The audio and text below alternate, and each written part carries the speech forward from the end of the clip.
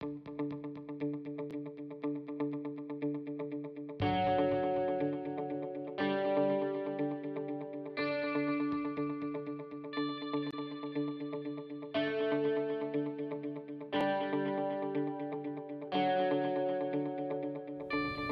I'm Dr. Matthew Boes, and welcome to our video series.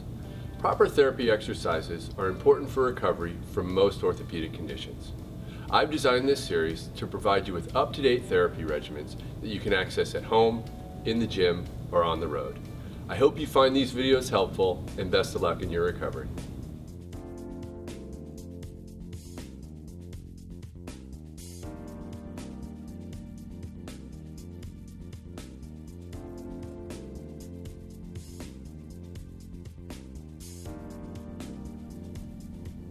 Go to where you feel the stretch, hold for 30 seconds.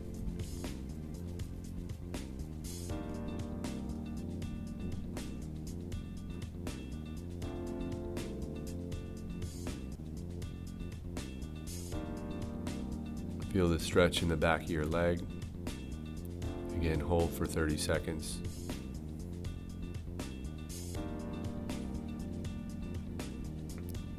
Reach back and grab the ankle. You may need to use a towel or a belt loop if you can't lean back that far.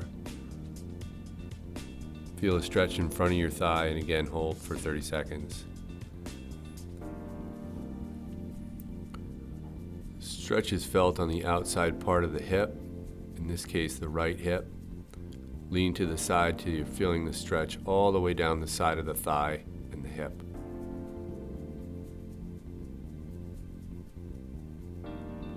Hold for 30 seconds.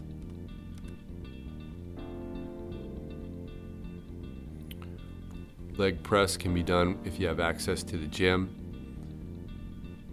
Bend down a little further than in earlier phases to approximately 60 degrees. From the squat position, lift the heel and slide onto the opposite leg. Hold.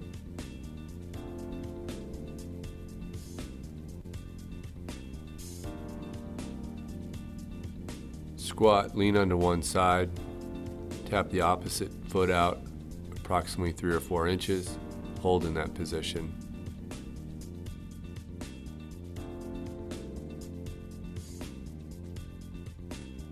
From the squat position, about 6 to 8 inches, lift one side, then the other, balancing on single leg, hold for a 2 to 3 count.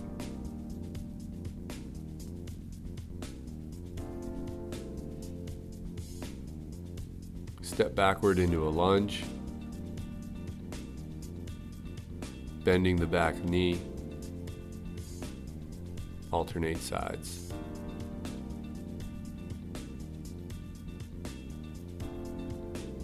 Squat down approximately 6 to 8 inches.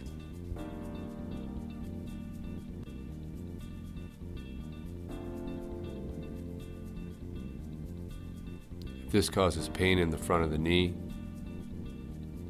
do less of a lunge or abandon the exercise.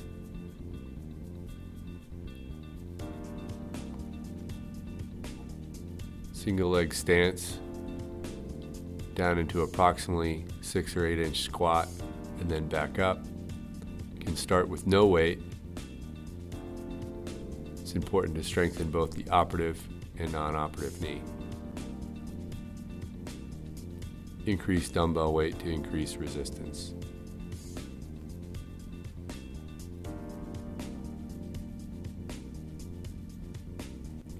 You can start with no resistance and progress with dumbbell. Squat down, knees tracking over the foot, approximately 6 or 8 inches, and back up. Bring your hip out so the thigh is straight. Raise the same side arm. Bend at the waist, punch forward with the arm and backward with the knee. Hold for 1 to 2 counts. Start with no weight and progress to dumbbell resistance. Do on both sides.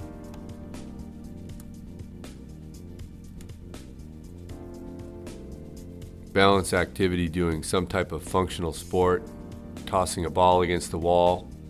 You can also do this with a lacrosse ball or a basketball. You can have a partner that tosses it back and forth. Hold on the operative and non-operative leg. Improves balance and neuromuscular control. Soccer players start dribbling the ball or even making passes to a partner on the operative then the non-operative leg. Again, improves balance and position sense. Standing on a towel or a soft uneven surface increases the difficulty of balancing. Start with the operative then non-operative leg. Start with your eyes open and progress to your eyes closed. You can also windmill the arms forward and backward, maintaining your balance. Progressing with walking.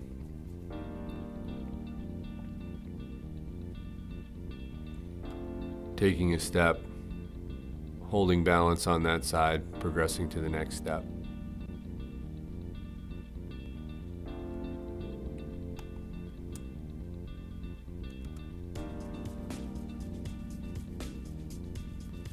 Start by jumping off 6-inch block or a step. Land on both feet. Emphasis is on landing control. Use your muscles to absorb the shock. Stay nice and centered over your feet and over your hips. This can progress to a 12-inch and then higher block as your strength and coordination increases. Landing on both legs, jumping lightly in the air. Emphasis on landing control, keeping your knees stable. Forward jumps and hold. Jump with both legs, approximately 3 to 6 inches in front of you. Hold on the third one. Warming up with fast feet in place.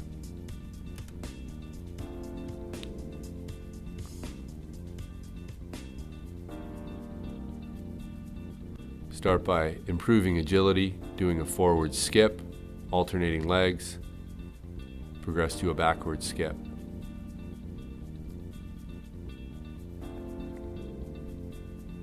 You can do this over a space of about 15 or 20 yards.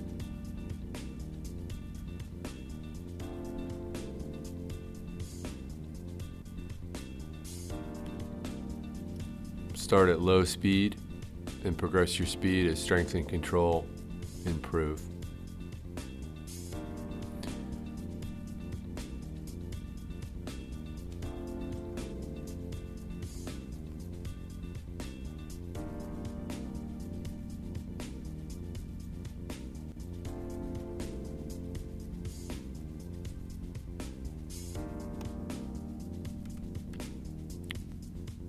Lunge out in front and hold that position and then step back. Make sure your back knee is bent. Start with a gentle partial squat and progress to a fuller squat. Squat to the same side and then alternating sides using both legs. Hold in the squat position for a 1 to 2 count. Standing on one leg, extend the opposite leg. Then to the side. Hold the foot approximately 1 inch above the ground. If you need to touch the toe for balance, it's okay to do so. Hold for 1 or 2 counts in the bent position.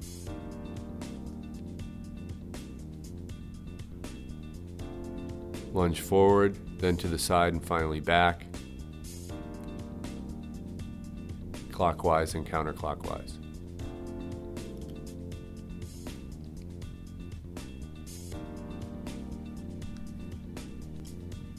Cross training begins with elliptical or stair-stepping machine. This can be started approximately 6 to 8 weeks from surgery. Progress to treadmill walking then an alternate run-walk program, and finally to running.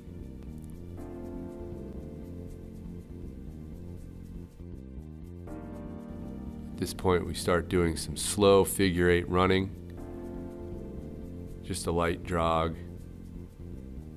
with gentle figure 8s around 2 cones. Help get the knee back ready for running.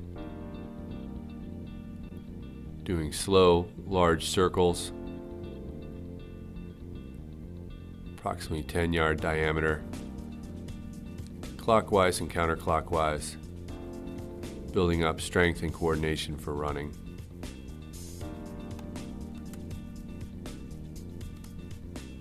Tighten the muscles in the front of your abdomen and hold for 5 seconds.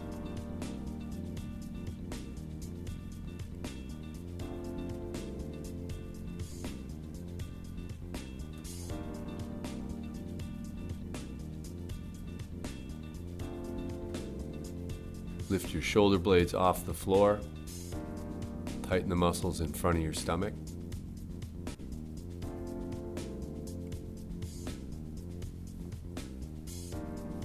In this position, lift your hips and gluteal area off the floor.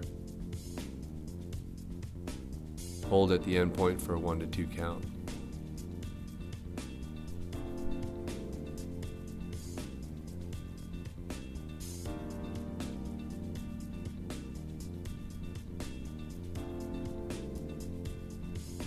Bring the opposite elbow to the opposite knee. Hold at the top.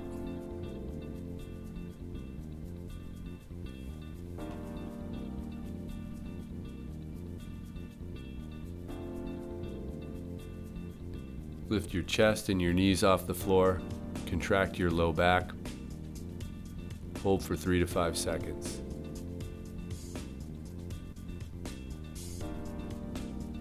Elevate the hips off the floor approximately 6 inches.